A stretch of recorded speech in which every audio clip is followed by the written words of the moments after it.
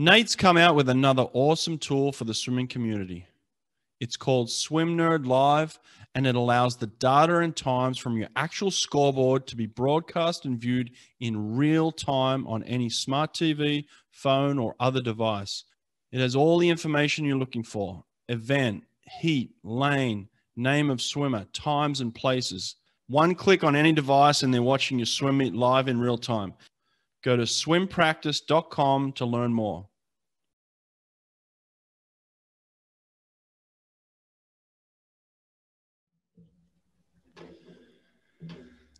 Okay, Liliana Ibáñez, welcome to the podcast. How are you? Brett, thank you for having me. I'm so happy to be here in the podcast with you. Your background looks amazing, better than mine, but I'm really good. Thank you. Nice. Where are you coming from right now? I'm in Mexico City right now. Mexico City. And what's it like in Mexico City right now? What are the conditions like as we speak in January?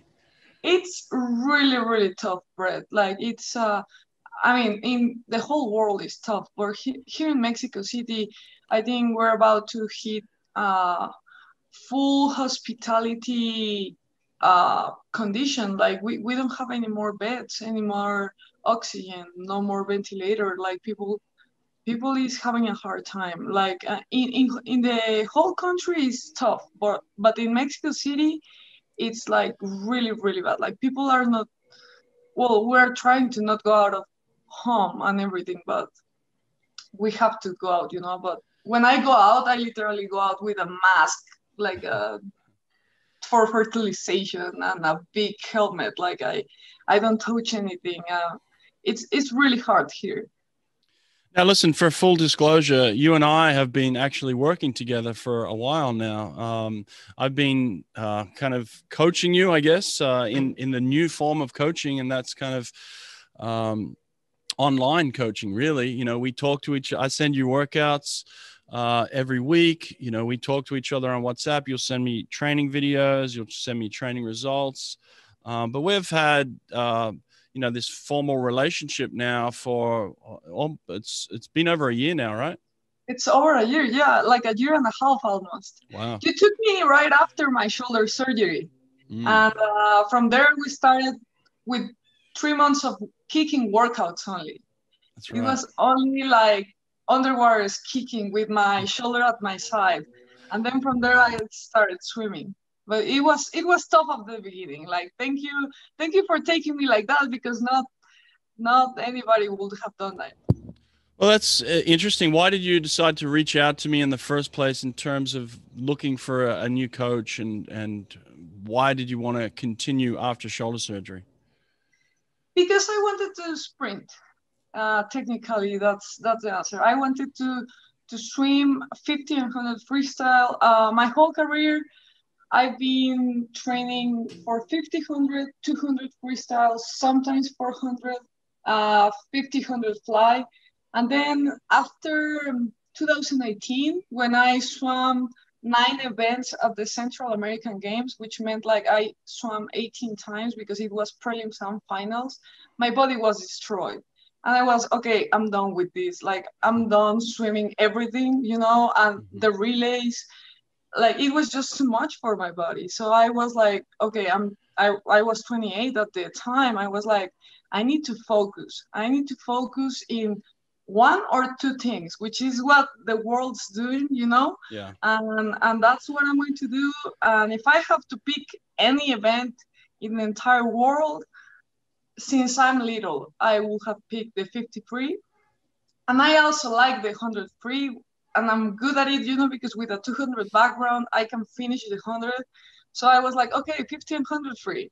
And in Mexico, I was asked to pick a coach in the world, and I was up, Brett Hawke. Like I did not have to think 2 minutes that answer. Well, I hope I've lived up to your expectations, and I know we have. Like we have a great relationship. Look, the thing I love about you is you're a hard worker. You say, "Coach, tell me what to do, and I'll do it," and you do.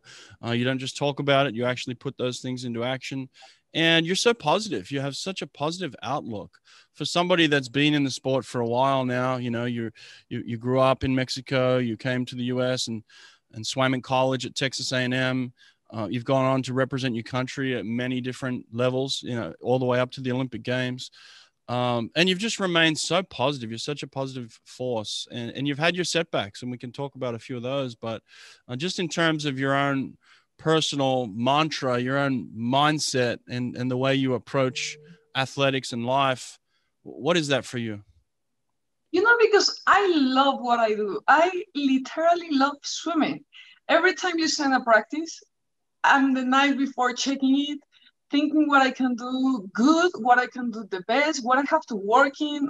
I always thinking, you know, we've had trouble in kicking.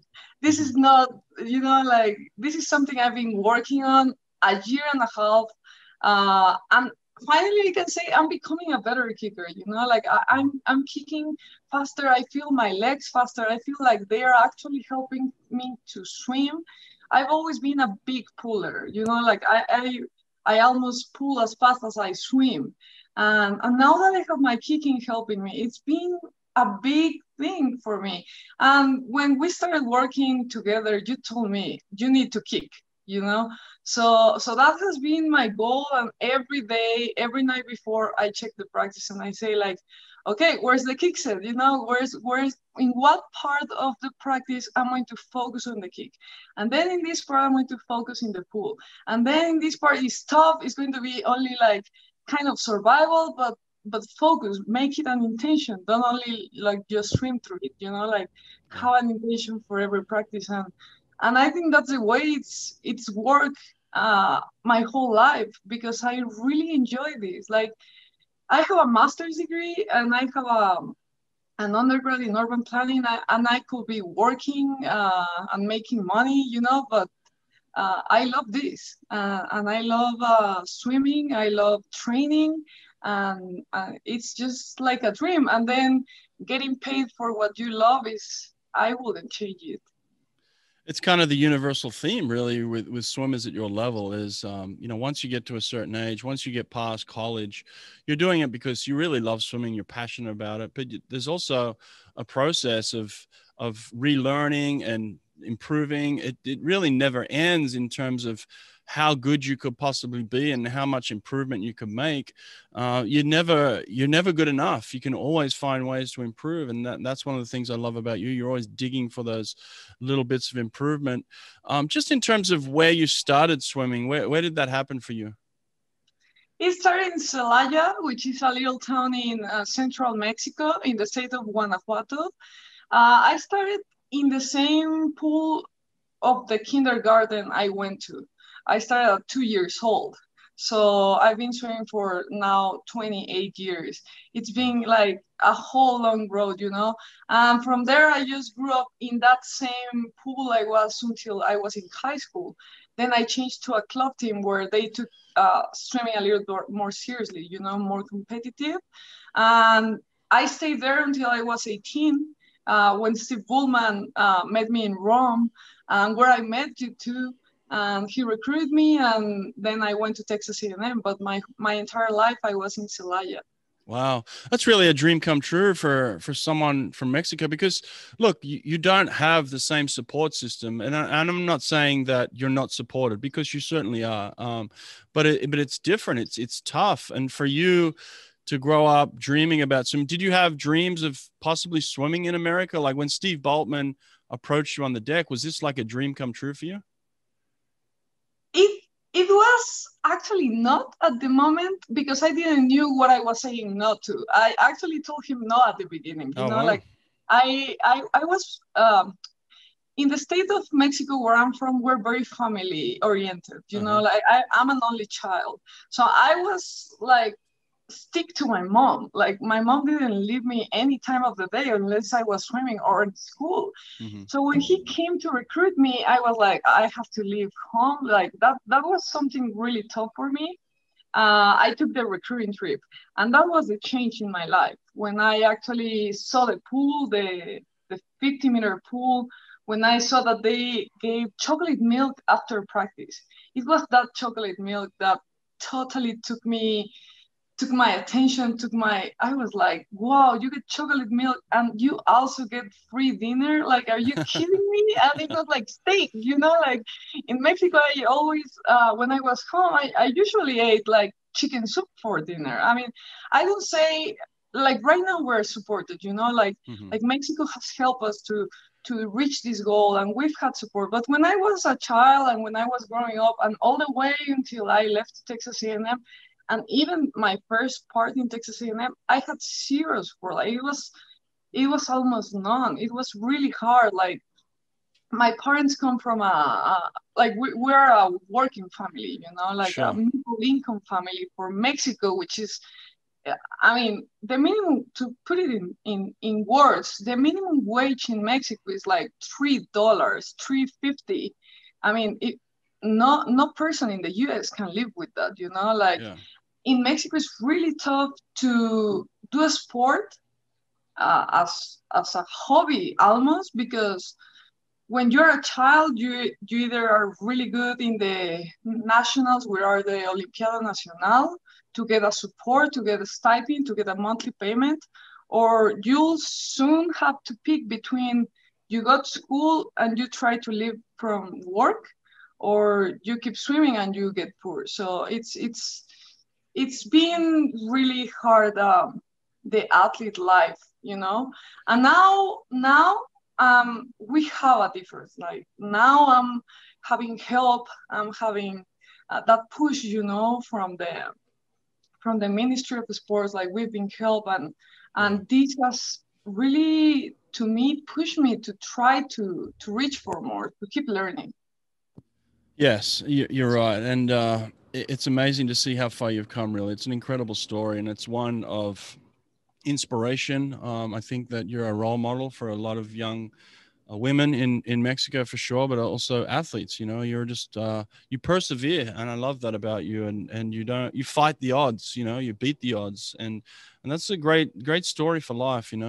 But tell me this: what was your first Olympic memory experience, like watching the Olympics or dreaming of the Olympics? Most of the kids grow up thinking, I want to go to the Olympics, or watching the Olympics in the TV.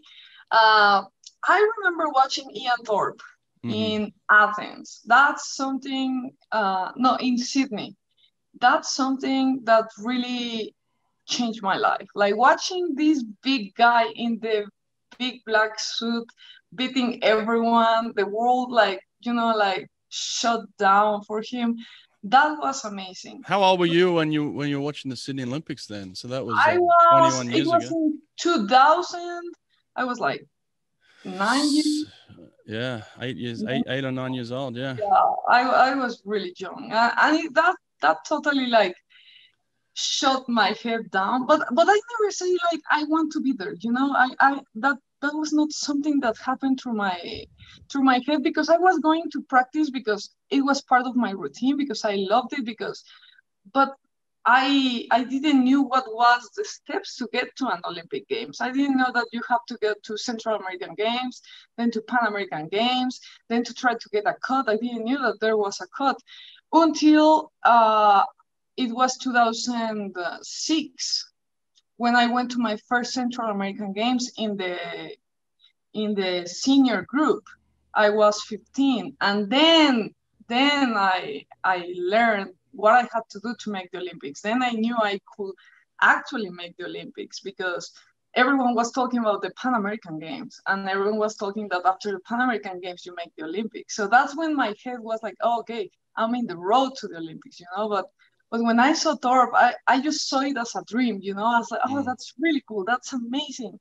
And then it became like a kind of true. What about this dream that you start to talk to your parents about, possibly going to America and pursuing this dream? Is this, you're an only child. Was this difficult for them to understand and let you go? Yeah, my mom say no. My mom say you cannot go. You're not ready. You're going to die. You don't know how to heat water up.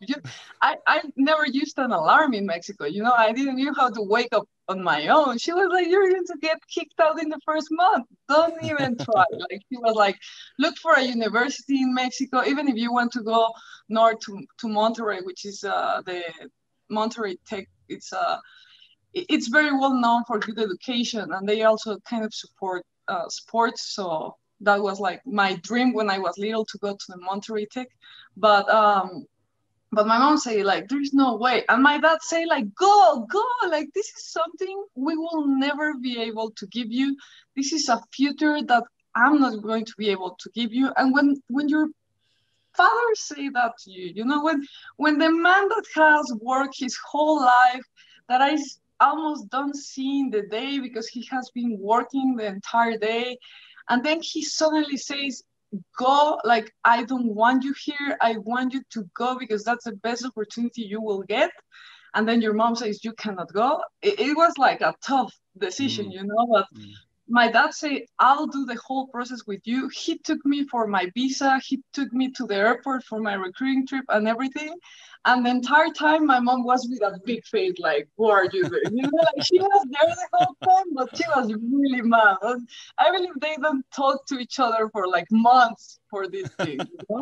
I almost caused a divorce in the family. But, 4 years after, when my mom and my dad didn't have a passport, my mom now has a passport. My dad has never had a passport. He never went to visit me to the US.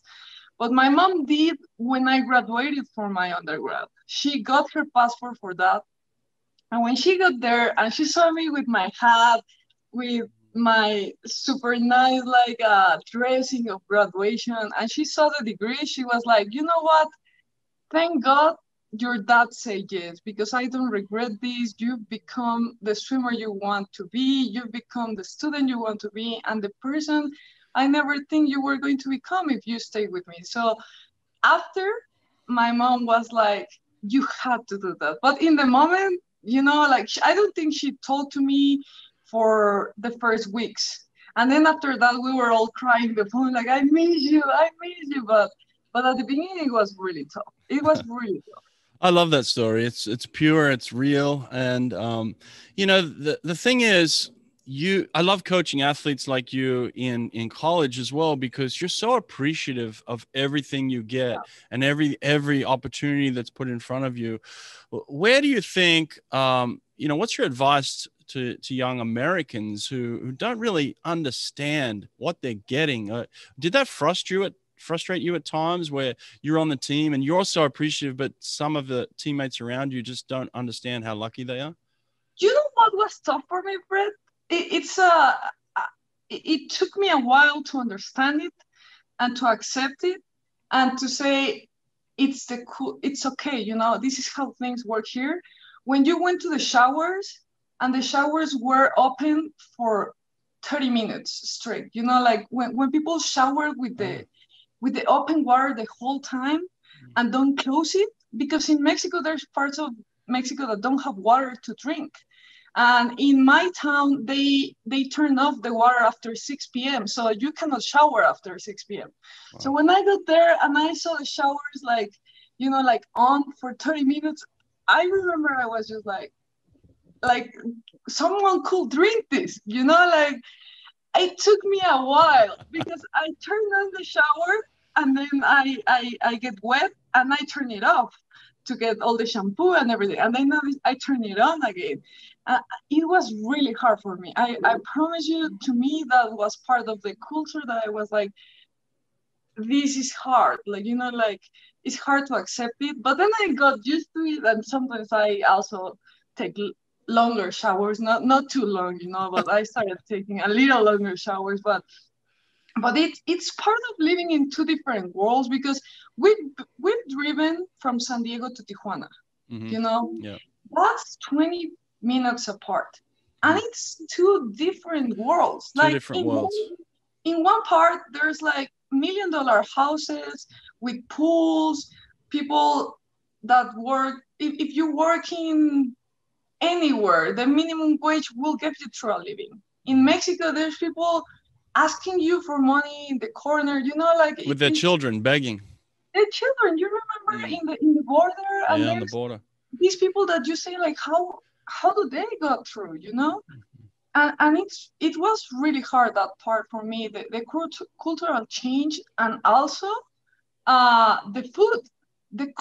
The food court was amazing. They had steak the whole time. They had all this good food. So what I will say to the kids in America that are 17 and 18 and are willing to go to these universities that have everything, honestly have everything, is just look into internet. What is it to live in a developing country or in a third world country? And how are the pools, you know, like sometimes people don't have pools, sometimes people don't have water to eat. So just be appreciative, you know, like just know that the US is a blessed country. I truly believe is the land of the free, the home of the brave, because I've lived it, you know, like when I grew up there, it's an amazing place to grow up, and just know that not everyone in the world has what you have. Well, listen, I love that about your story, and I love that your awareness of things like that. And that's why I love working with you, because you truly are so appreciative of things. And it's such a blessing to work with athletes that have that mindset, because it's like I said, it's like, tell me what to do, coach, and I'll do it. And that's where you can have growth. That's where you can have success. And it's not to say that you don't question things. You know, you're an intelligent woman. Like you said, you have a master's degree. You're a free thinking woman, but it's about, putting in the work that's necessary and being appreciative of the work and that's being done. And so I like it. But listen, in terms of when you finally made the Olympics in 2012, what was that experience like for you? 2012 was a dream. I don't know if it was a nightmare and then a dream, because I actually had an accident in October of 2011. I had an accident with my bicycle and I broke 3 vertebrae. So I fractured my back and I wasn't able to train until February of 2012. For that time, the cut I had the closest was the 200 free, which I was 201, mid 201.3, 201.4 was my best time. And the time to qualify or to get an invitation to the Olympics had to be under 2 minutes 5, you know, 2 minutes 0.4, 2 minutes 0.5. And, you know, with a broken back, I couldn't train. I couldn't lift weights. I couldn't do anything. So Steve, one day after I was able to go to rehab and everything, he saw me crying and he said, like, you know, like, if you're still willing to do it, I'm still willing to train you, you know, like, let's try it up. And I remember, I will never forget that day, because he went to the pool with me by myself. There was no one else in the pool, and he put me in the lane all the way in the side, you know, because he didn't know if I was going to drown or not after all these months and after the injury. And I remember I did the first 200 and he goes to the stairs and he goes like, Lili, you look great. It looks like you never stopped swimming. This was a big part because I did a lot of visualization while I was injured. He made me go to a psychologist, to a sports psychologist, because he saw me so broken, you know, after the injury. He knew I wanted to do the Olympics. I thought my career was over after the fractures. And I used to go to see the practice of the girls, but just sitting down in a chair, like to see the whole practice sitting down in a chair, to see most of the times the whole weight session sitting down on a chair. So that helped me to, you know, like they finished a hard set and they were like all tired. And I was like, I know what they are feeling. I know what they are doing, what their body is going through. And I think all that stuff helped me to keep in shape, kind of the mind. So when I went to the water, I was like, I feel great. I've been watching this for the whole time. And when he saw me and he said, like, you look great, we're going to do it. I was like, yeah, what do we need to do, coach? Like, I'll do whatever you say. So I usually was in between the sprint group and the mid-distance group. Sometimes in the distance group when I was at Texas A&M. Yeah. Mondays, Fridays in the distance group, Tuesday, Thursdays in the sprint group, and in the mornings mid-distance usually. Saturdays I was like doing half of the set of the sprint group, half of the set of the mid-distance group. So some 200s, but also some hundreds and some 50s. So he told me like we cannot do any more sprint group because you are not allowed to do any weights because of my back. So I was not allowed to touch a weight for a year. And he said we have to bet for the 200 because that's the event that you can actually swim and swim and swim and swim and make it. We did that until June, from February to June. I don't know how, Brett. My best time before the injury was 2:01. In June in Santa Clara, I went at 2:00:36, which is still the national record in Mexico. I don't know how I dropped a second after I didn't swim for 4 months, after I had a broken back. I was not training weights. I was only swimming, and I qualified there to the Olympics. I cried after that. Like I was that like, sounds like an experience Sergio Lopez told me. Actually, Sergio Lopez had a very similar experience where he broke his clavicle, I believe, his shoulder, and he did a lot of visualization. And then after, the doctors told him that he couldn't swim basically, and he came back and ended up, swimming a time that was top 3 or 4 in the world. So the visualization is a very powerful tool, huh? It's incredible. By the way, hi Sergio. It's a good man. No, it's a big tool, Brett. And before that, we always have on Wednesday our psychology sessions of okay, lean in the room, close your eyes. I usually was, like my head was somewhere else, like not visualizing. After that, Brett, I took visualization more seriously than anything in my life. In my life, like before I do something, I always am thinking how I'm going to do it. I do it in my head before I do it actually in the water, or before I do it in life. Like before the podcast, like I was already, like thinking all the things that we've been through, like possible questions. Like that's how I do it also. Like I used to do it in school. I do it in my entire life. And that has helped me a lot to be conscious, because sometimes we live unconscious and we just live, and when you think before you live, you can take better decisions. Yeah, great advice. I like that a lot, and very powerful tool as well. So tell me about this. Let's talk about what you like about my programs. I haven't really had anyone on here that's really dug into the things you like doing now with me and the things that I feel like work for sprinting. What are some of the things that you've noticed that you're like, wow, I've never done that before, or that's really interesting, or something that's really connected with you? You know what I love, Brett? I love that you kill me every day. You kill me in some way. It can be 1,000 meters. It can be a 6,000. I always end up like I can walk after practice. Because if we've done a 300 of practice, which is 300s all out, and that kills me. And we've done aerobic sets where I think in any kind of practice, if you put an intention, like you'll die. You can die. You can make it easy and cheat on it, or you can make it as it is.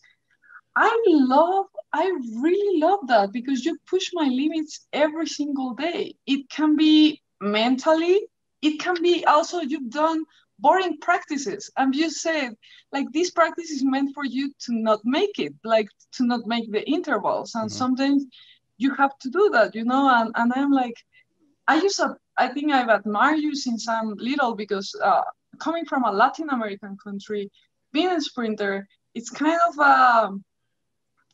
of a rule that you have to know who Cesar Cielo is, Yeah. And Cesar, since I was little, was like someone that I look up to, and not just me. Like I know he's an idol in Latin America, like one of the only Latin Americans to be in the sprint as a medalist. And I always wonder, like, what does he train? What what does he do to be who he is?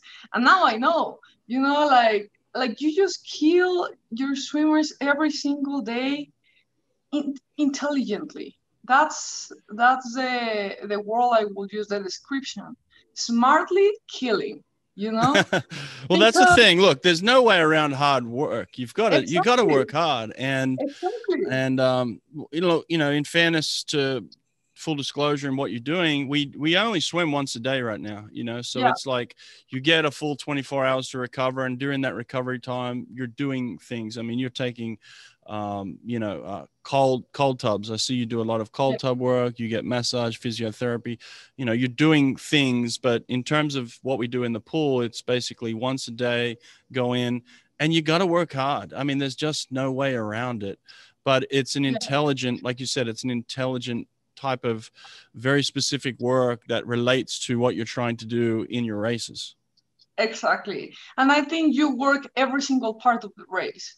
You work the start, you work the turn, you work the finish, and there's a specific parts of the practice that you do it.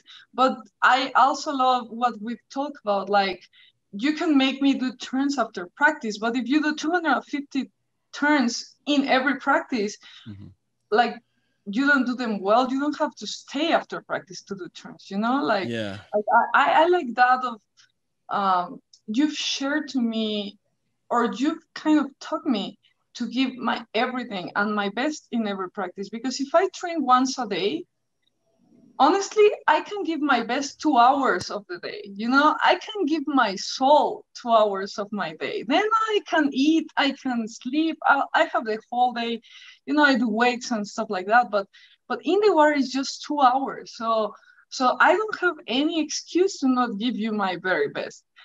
One of the things that has been a challenge, I have to tell you, is the every time we do breath exercise, breath work, it's been tough. You're a tough man, Brett. Like sometimes we take the whole air out and we have to swim fast like that. That is something that has really challenged me. That's something that has made me learn ways to say, okay, I don't need air. You know, I don't need to breathe. Like I have to find the air that I still have in my arms, in my legs, and pull it to my lungs, because I'm not allowed to give up breath in these 50. So you've challenged me in many different ways, and I appreciate every one of them, because, you know, we're doing this for a goal, which is called Tokyo. But honestly, every single day I win. Like, regardless what happens in Tokyo, every single day I win when I go in the water loving it, and when I finish dead and I say, you know what, I gave my best. That's my winning. Well, I love hearing you say that, because it's so applicable to the end result as well. Is like at the end, you want to look back and say, I did everything I could, you know? Yeah. I tell this very interesting story about myself, that at the end of the Athens Olympics, the Australian swim team chartered a plane back from Athens back to Australia.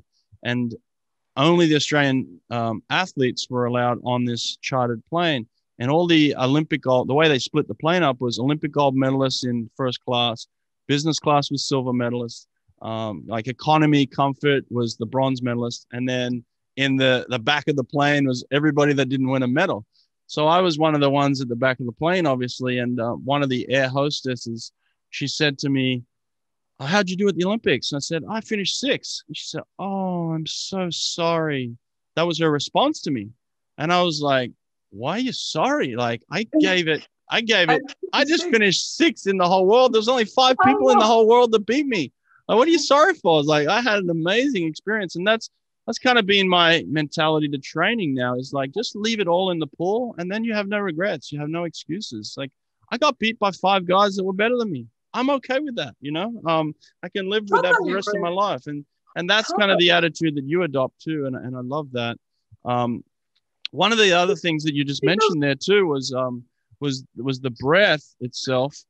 What was I going to say about that? It's very interesting. Oh, that's right.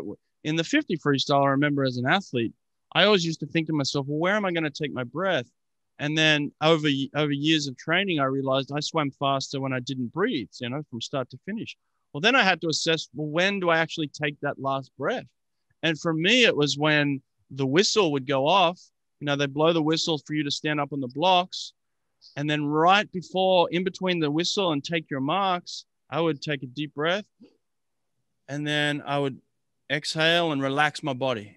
And so there was a moment between take your marks and the gun going off. I'd already started to hold my breath. And then I had to perform at the highest level I've ever performed at. I had to keep my stroke length. I had to keep my stroke tempo. I had to maintain my speed for 22 seconds. So to do that and to think of when I took my last breath was probably somewhere about 27, 28 seconds before that. And then you're performing at full speed. So what I always say to you is like, you better learn to be comfortable without any oxygen, swimming as fast as you possibly can. And that's why we do those things. And I love it because that's true. You know, like I also do that. I stay a little bit high in the block, take my breath, and then go down with that breath in. And I usually breathe once in the 50. But the goal now is to not breathe, you know? So I'm feeling it in practice. Everything I've ever felt in any meet, I felt it in practice with you. All the pain, all the lack of breath, all the desperation, because I mean, thinking without oxygen in your brain is also hard, you know? So you have to kind of know where the right arm goes because you already have it memorized kind of. And every single thing I've experienced in your practices. So I'm really grateful for that, Brett. And I was going to tell you something about what you experienced in the plane. You know, after we've had two surgeries, we've had a shoulder surgery and a knee surgery. The last one was in October of last year. I'm not going to win the Olympics, you know, but we're training to make history still because we are doing something that has never been done in this country, that has never been done in Mexico. You know, I've held the national record for 15 years in the 53, 15 years. And when I broke it for the first time, I didn't knew an Olympian that swam the 53 in the Olympics. You know, like there was not somebody to look at. There was not somebody that I was like, oh, I want to be like that Mexican. Yes. You know, I've always been like, I want to be like Cesar Cielo, I want to be like Ian Thorpe, but there's no Mexican that I say like, I want to be like that. Yes. We're not training to win gold in the Olympics right now after the two surgeries, but we're still dreaming on making history and doing something that has never been done in this country because there's kids, there's young people here that have the talent, but they don't know it can be done. Yes. What we want to do is to show them it can be done, you know, and we believe we can. So I mean, I love you finishing 6th, and I admire you as a swimmer. I admire you as a coach, and I think winning the Olympics is not the only way to win in the Olympics. Yeah, it's a beautiful message, and it's so true because, look, at the end of the day, there's only one person generally, unless you're Gary Hall and Anthony Irvin for a tie. Generally, there's only going to be one gold medalist. There's going to be everybody else that goes to the Olympics is going to be pretty disappointed in that event, you know, because there's only going to be one that takes the gold. So look, if your expectation or if your whole life depends on winning gold, you're probably going to be disappointed. So it can't be based around that. It's got to be something bigger than that. And I love that message that you talk about as being an inspiration for Mexican athletes, for Mexican people, for Mexican young girls. You know, it's like having somebody they can say, that's who I want to be like. Yeah. Even if you finish 50th at the Olympic Games, you stand up behind the blocks, you have the Mexican flag on, you compete as hard as you can, you leave it all in the pool. I mean, that's inspiration right there. And that's what the Olympics ultimately is all about. It's why it was started. It's what it's founded on. And it's part of the Olympic dream. You've been there and we're just trying to get there again. So in terms of the challenges that are ahead right now in the next few months, they're pretty extensive in terms of just getting to the Olympics. So tell us, what are we going to do here? Well, first we have to find a meet to try to make the cut, to taper and to shave. We need to have meets, you know. We know every country is getting out today. The USA got out their the rules for their Olympic trials. Canada has already got theirs. In Mexico, we still don't have a meet. We don't know if we will have a meet. Maybe we won't have a meet where we can qualify to the Olympics. So we have to go out to find a meet somewhere else in another country. But almost every country is like, this is only for our athletes, you know? So for now, we don't have a meet where we can taper and shave. We're trying to go to Marseille, but you need to do 7 days of quarantine when you enter France. So, I mean, if we taper, we're training super hard, and then we're in the hotel room for 7 days. It's like a suicide, you know, like it's impossible. So, I mean, the real challenge right now is not only to train and train hard, is what are we training for? Yes. You know, where are we training? Mm-hmm. Yeah, I totally agree. And that's what I look at. A lot of people ask me the question, are they going to have the Olympics? And I said, well, look, that's a big challenge, but it's not the biggest challenge. The biggest challenge is, how do you qualify for the Olympics? You know, I understand the support that Americans have. And I've seen what, you know, England have done, where they've nominated a 4 athletes already. And I hope that Mexico might even adopt a similar policy, you know, just Canada just did that, and nominate some athletes before a trials, or find opportunities for them to qualify, because that's going to be the biggest challenge, is just qualifying for the Olympics. And then, yes, obviously, you know, putting this thing together. And look, I hope the IOC comes out and just gives us some clarity on that. They said they're definitely doing it. Tell us how you're doing it. You know, that would be nice. Right now, I know that's a difficult situation, you know, to think back even 4 months, to think where we are now. Things have changed so much. So there's a lot going on. But athletes are very anxious, and we need to find ways that we can, you know, help with the anxiety, because look, athletes by nature are anxious anyway. You know, it's you put a lot of pressure on yourself, and this is just accentuating that pressure even more, magnifying it. And so, yeah, I hope we can get some clarity for us in the near future. With these kind of big goals, you usually have a timeline. You know, that's the difference, I think. Like, you usually know when are you preparing for, a plan. A plan. You have a plan. For now, it's been a year since it's been moved, and we kind of know for when and where, but we're just like, okay, let's hope there's something in March, April. You know, like it's like we're blind. We're just yes. But you know what? In the meanwhile, this part has been tough. But in the meanwhile, my biggest goal has been to become faster. Because yes, we want to go to Tokyo, but we want to swim in 24 seconds at 53.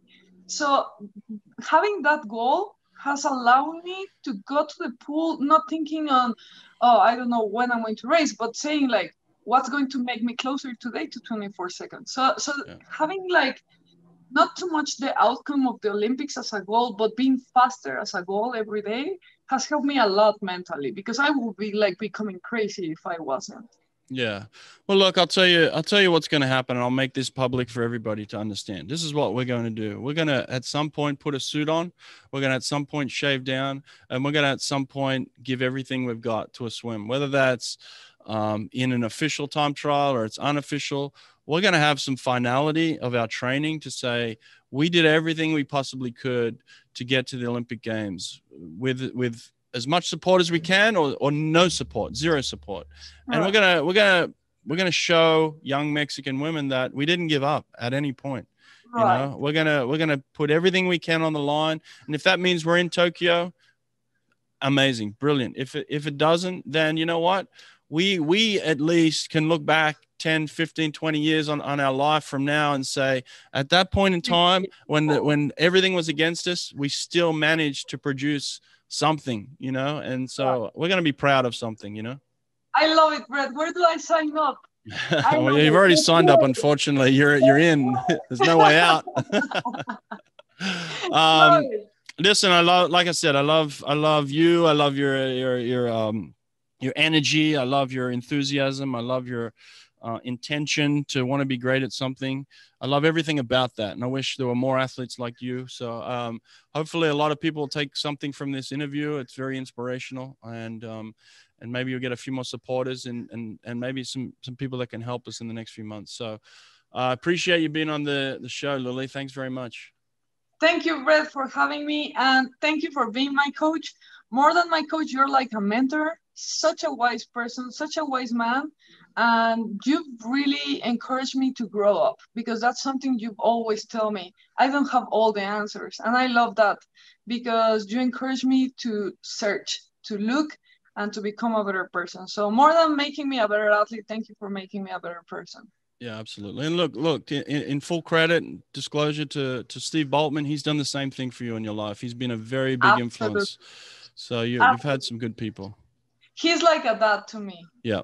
Yeah. I know that for a fact. And so I wanted to mention that he's been a big influence in your life and still continues to be. He's a great supporter. He's a good man, great coach. He's done a lot for you and many other people. So again, listen, thanks for being here, and good luck at practice this afternoon. Okay. Thank you, Brett. All right. Take care. Bye. Bye.